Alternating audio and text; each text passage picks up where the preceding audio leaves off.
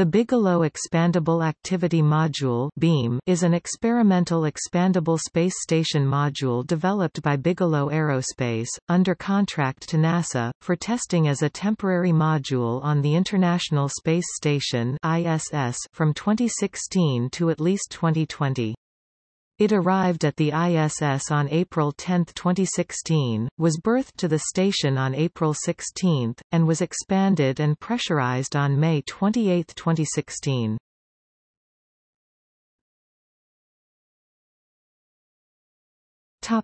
History. NASA originally considered the idea of inflatable habitats in the 1960s, and developed the Transhab inflatable module concept in the late 1990s. The Transhab project was cancelled by Congress in 2000, and Bigelow Aerospace purchased the rights to the patents developed by NASA to pursue private space station designs. In 2006 and 2007, Bigelow launched two demonstration modules to Earth orbit, Genesis I and Genesis II. NASA re-initiated analysis of expandable module technology for a variety of potential missions beginning in early 2010. Various options were considered, including procurement from commercial provider Bigelow Aerospace, for providing what in 2010 was proposed to be a torus-shaped storage module for the International Space Station. One application of the toroidal beam design was as a centrifuge demo preceding further developments of the NASA Nautilus X multi-mission exploration concept vehicle.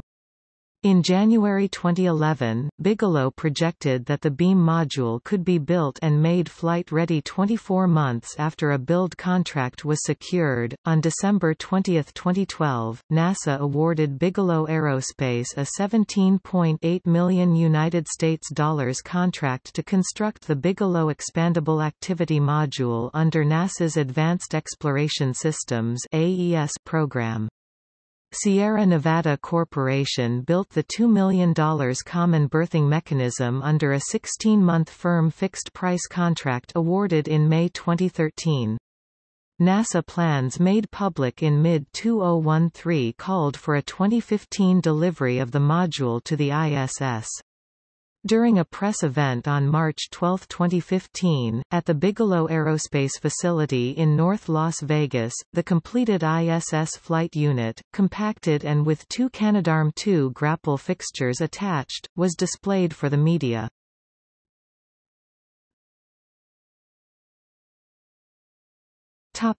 Deployment and status. In early 2015, BEAM was scheduled for deployment on the next available ISS transport vehicle, SpaceX CRS-8, which was scheduled for launch in September 2015. Due to a rocket failure during the SpaceX CRS-7 launch in June 2015, the delivery of BEAM was delayed. The successful launch of SpaceX CRS-8 took place on April 8, 2016, and the Dragon cargo vehicle was berthed to the nadir port of Harmony Node on April 10.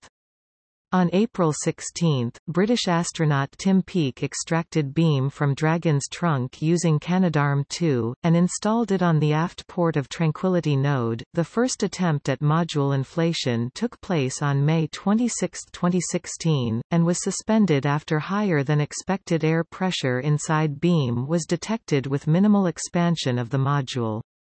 The attempt was called off after 2 hours.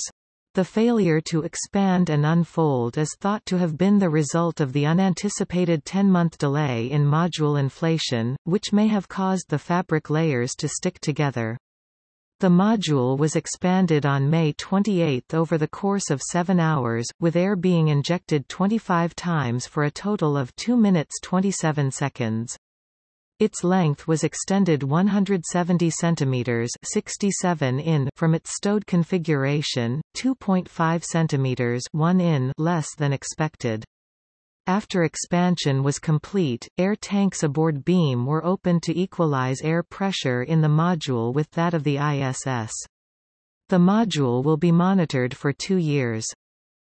On June 6, 2016, astronaut Jeff Williams and cosmonaut Oleg Skripochka opened the hatch to beam and entered to collect an air sample, download expansion data from sensors, and install monitoring equipment. The hatch to beam was resealed on June 8 after 3 days of tests.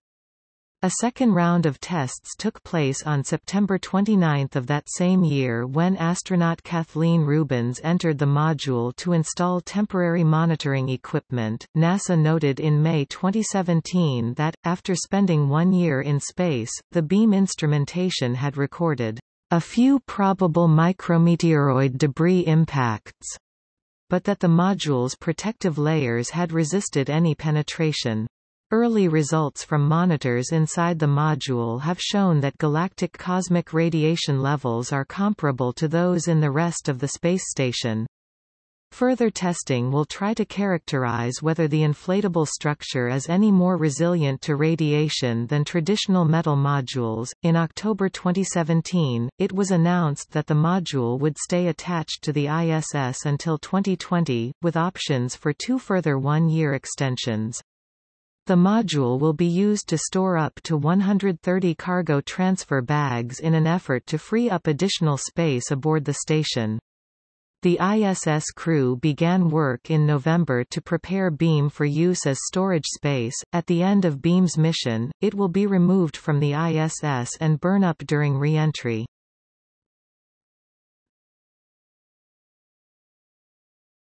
Topic: Objectives. The Beam is an experimental program in an effort to test and validate expandable habitat technology. If Beam performs favorably, it could lead to development of expandable habitation structures for future crews traveling in deep space. The 2-year demonstration period will demonstrate launch and deployment of a commercial inflatable module, implement folding and packaging techniques for inflatable shell, implement a venting system for inflatable shell during ascent to ISS. Determine radiation protection capability of inflatable structures. Demonstrate design performance of commercial inflatable structure like thermal, structural, mechanical durability, long-term leak performance, etc. Demonstrate safe deployment and operation of an inflatable structure in a flight mission.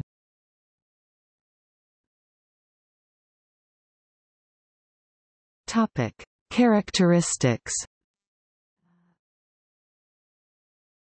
Beam is composed of 2 metal bulkheads, an aluminum structure, and multiple layers of soft fabric with spacing between layers, protecting an internal restraint and bladder system. It has neither windows nor internal power.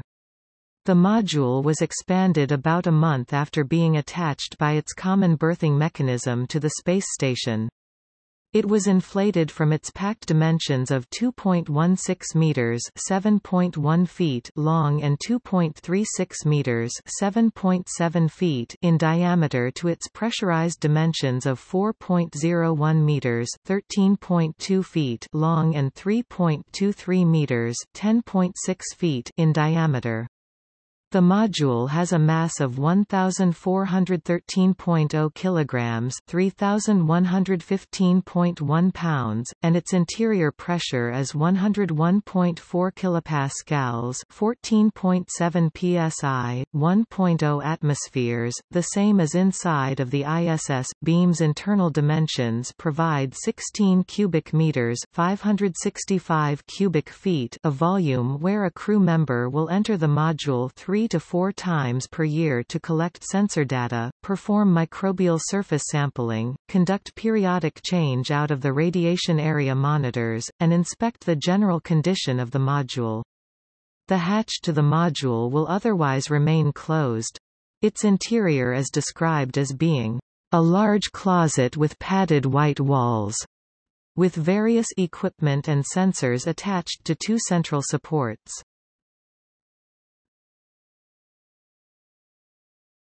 Topic: Radiation shielding. The flexible Kevlar-like materials of construction are proprietary.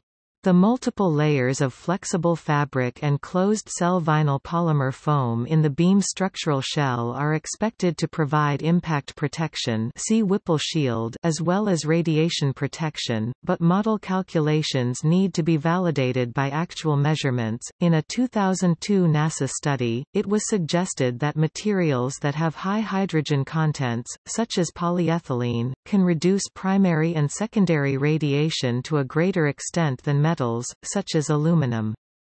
Vinyl polymer may also be used in laboratories and other applications for radiation shield garments.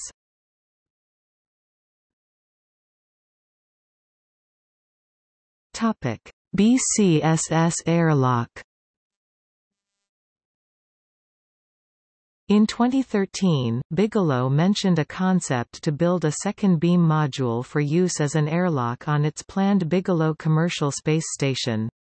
The module's inflatable nature would provide room for up to 3 crew or tourists to spacewalk simultaneously, compared with a maximum of 2 that can operate outside the ISS.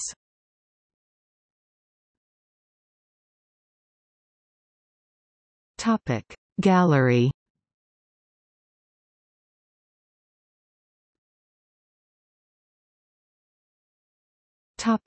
See also: